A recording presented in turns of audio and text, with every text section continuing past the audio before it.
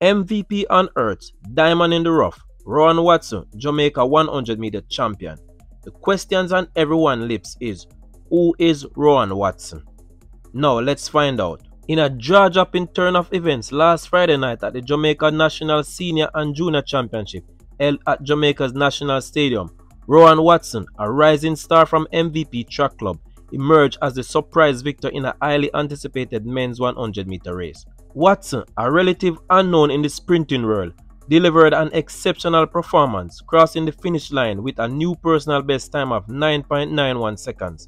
The shocking upset saw Watson triumph over Raheem Ford, who secured second place in a personal best time of 9.96 seconds, and the renowned Oblique Civil, a fourth place finisher at last year's World Championship, who finished in third place with a time of 10.00 seconds. The unexpected triumph of Watson saw shockwaves through the athletics community, capturing the attention of fans and experts alike. However, the discovery of this diamond in the rough was no accident. Coach Stephen Francis, renowned for his ability to identify and nurture talent, was instrumental in Watson's development and guided him to his remarkable victory. While speaking exclusively to Sportsmark TV about Watson's journey, Francis revealed the challenge they face in finding promising sprinters who were willing to join MVP Track Club. None of the so-called brand-name sprinters in high school wanted to come to us, Francis explained candidly. They said the training is too hard. If you're a girl up there, we can't do what we want. We can't buy big cars, we can't go out at night. They shy away from us. Faced with those challenges, Francis said he instructed his team to find him a sprinter who could run 10.5 or 10.4.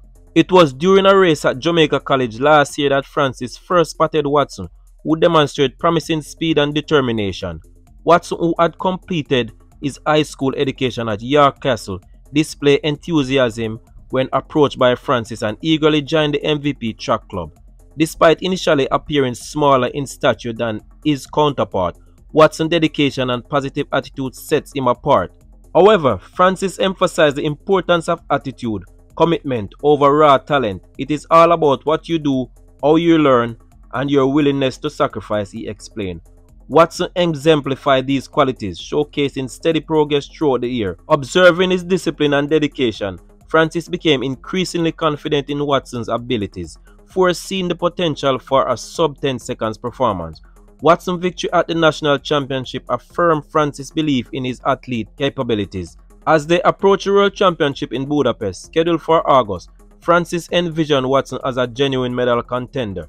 The coach noted that the track conditions during the National Championship were not particularly fast, indicating that Watson's time could improve further in more favorable circumstances. There you have it, guys. Just a small introduction to Rohan Watson, Jamaica's new 100-meter champion.